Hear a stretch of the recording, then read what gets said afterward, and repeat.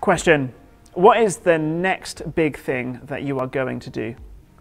Exams, work trips, holidays, camps, those sorts of things. What's the kind of next big thing for you? My name is Aaron. Here is a picture of our Facebook profile page, and we are asking the question, is it possible to be a Christian and not go to church? And when you know something is going to happen, you live in a way that reflects that, right? So it's the same with Paul. He says that if you know what is happening at the end of the world, then you live in a way that prepares for that. Let me read and I'll explain what's going on. So we're in 1 Thessalonians chapter 5, verse 1. Brothers and sisters, about times and dates we do not need to write to you, for you know very well that the day of the Lord will come like a thief in the night. While people are saying peace and safety, destruction will come on them suddenly, as labor pains on a pregnant woman, and they will not escape. But you, brothers and sisters, are not in darkness, so that this day should surprise you like a thief. You are all children of the light and children of the day. We do not belong to the night or to the darkness. So then, let us not be like others who are asleep, but let us be awake and sober. For those who sleep, sleep at night, and those who get drunk at night. But since we belong to the day, let us be sober, putting on faith and love as a breastplate, and the hope of salvation as a helmet. For God did not appoint us to suffer wrath, but to receive salvation through our Lord Jesus Christ. He died for us, so that whether we are awake or asleep, we may live together with him. Therefore, encourage one another and build each other up, just as in fact you are now doing. When is Jesus going to do what the angel said in Acts 1 and come back? And if you haven't yet seen the last video, it might be sensible to go and check that out, because this part of the Bible talks about the end of the world. When does Jesus come back? We don't know. Apocalypse calendars and videos which call the President of America the Antichrist are all stupid. We don't know. Check out what Jesus says in Acts 1 verse 7.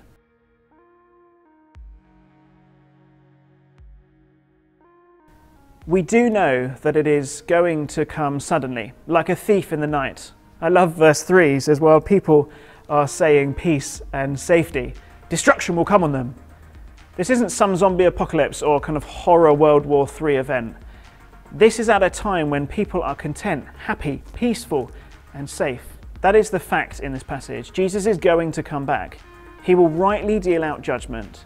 And by the way, if you struggle to think about a God who punishes people, then you are pretty sheltered. Because when someone really wrongs us, it's right to want punishment for them. Justice is right when it punishes people who are wrong. If we witness God's judgment on people, we can be sure that on the last day we're not going to be saying, God, you're well unfair.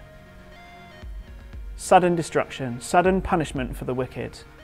Now remember the last video, how good it was for someone to be in a relationship with God when Jesus comes back.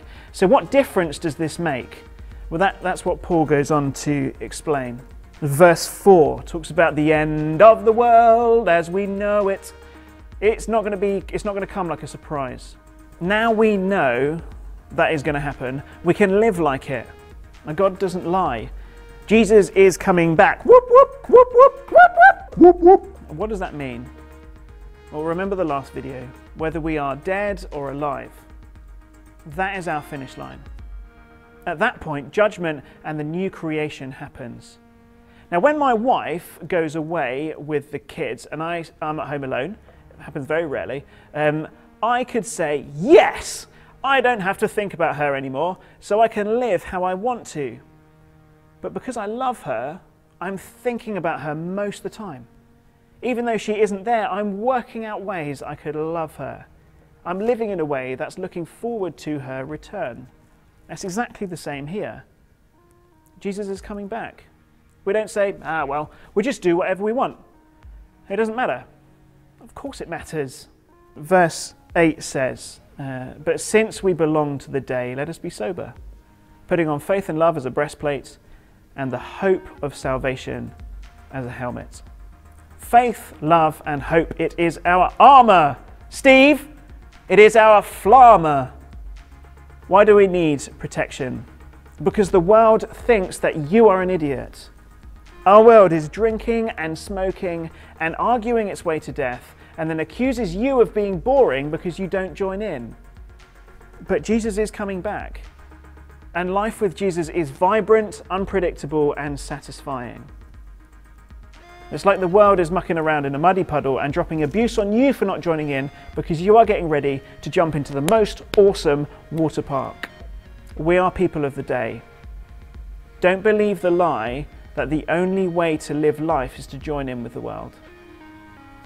But that leaves me with an upper question. Is it possible to be a Christian and not go to church? I had a young person ask me this. They said they're fine. I'm fine. It doesn't matter. I'm a Christian. I don't really need to go to church. It just proves that they've misunderstood Christianity. It's also a really selfish question. It's not that you have to go to church. It's that you are the church. Look at verse 11. What does he tell us to do? He says, encourage each other and build each other up. How can you do that if at no point on your week you don't talk to anyone else who shares the same faith? How can you encourage others by not seeing anyone from church in the week? How can the church build itself up in love if they go to church on Sunday morning and simply ignore any relationship and walk out at the end of the service? It's selfishness. Why do you devalue yourself so much that you don't think you can encourage others? Of course you can. And when you do, you'll realize how awesome church is. God saved you for a reason. Go find out what that reason is and go to church. I will see you in the next video. I will see you in the next video. I will see you in the next video. Yes, it's about that I really need a wee. Ooh. No, that's huge. Another Steve's challenge. Okay, Steve's challenge time. Let's see what we've got. Do as many press-ups as you can in 30 seconds. 30 seconds, I reckon.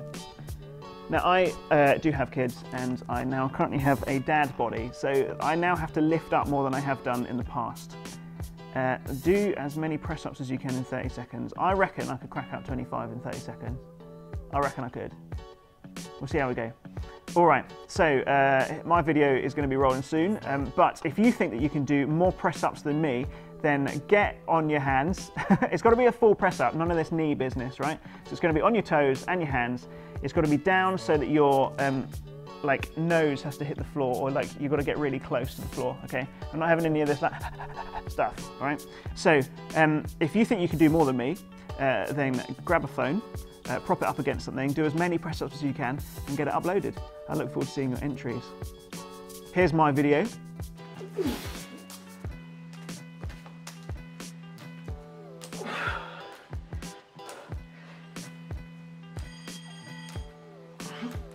Oh no! Oh.